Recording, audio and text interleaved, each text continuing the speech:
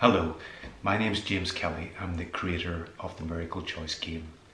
Sometimes in workshops I'm leading or trainings, people say to me, I want to help other people. And sometimes I'm really curious when they say that. I'm wondering their need to help other people. What is that exactly?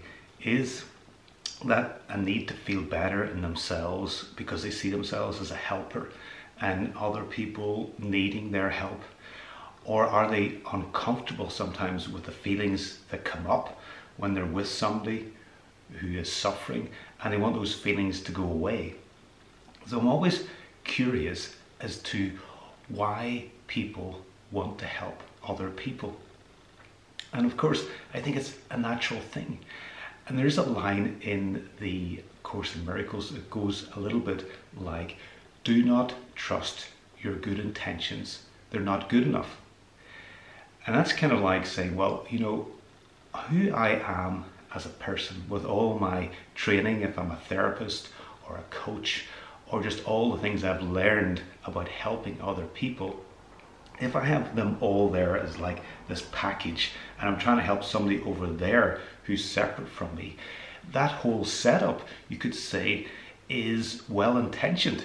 But are we really going to trust that that is the help we want to provide for other people? And of course, people come and play the Miracle Choice board game and learn how to facilitate it for other people. And so part of my job as a trainer is to make sure that people aren't helping in the usual way. In fact, when we have a group of players playing, one of the rules for those players is that they're not allowed to help other people. The other players, they're not allowed to give advice to solve problems. The facilitator is trained to stop or interrupt when that's happening.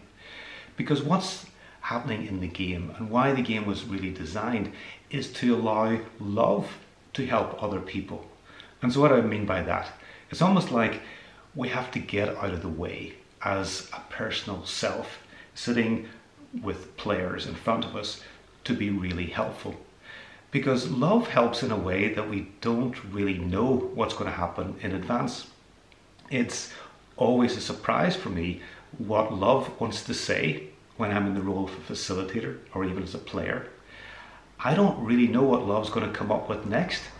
I need to be almost empty within myself to know what's the best thing to say. And I cannot do that if I'm carrying all my baggage as a person, that I'm carrying all my tools and things that I've learned in the past, and I'm going to apply them now in this new situation with this board game or with this pocket game in front of players. I need to really forget all that. And one of the ways we help the facilitator and players to forget all that is the start of the game meditation, which goes a bit like this. I choose to take the hand of my inner guide and join with love.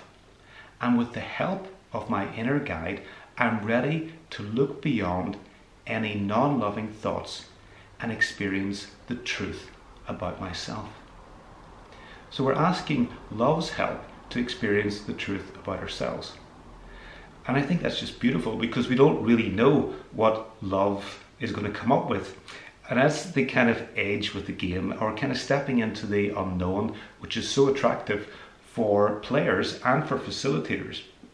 So I invite you, if you're interested in that, to find out more about the Miracle Choice training for facilitators.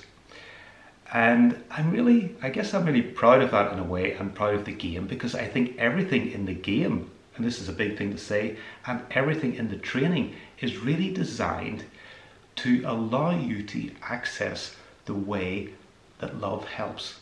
And to do that, you really need to get yourself out of the way and be almost like in an empty space for love to happen in, both for yourself and for the player.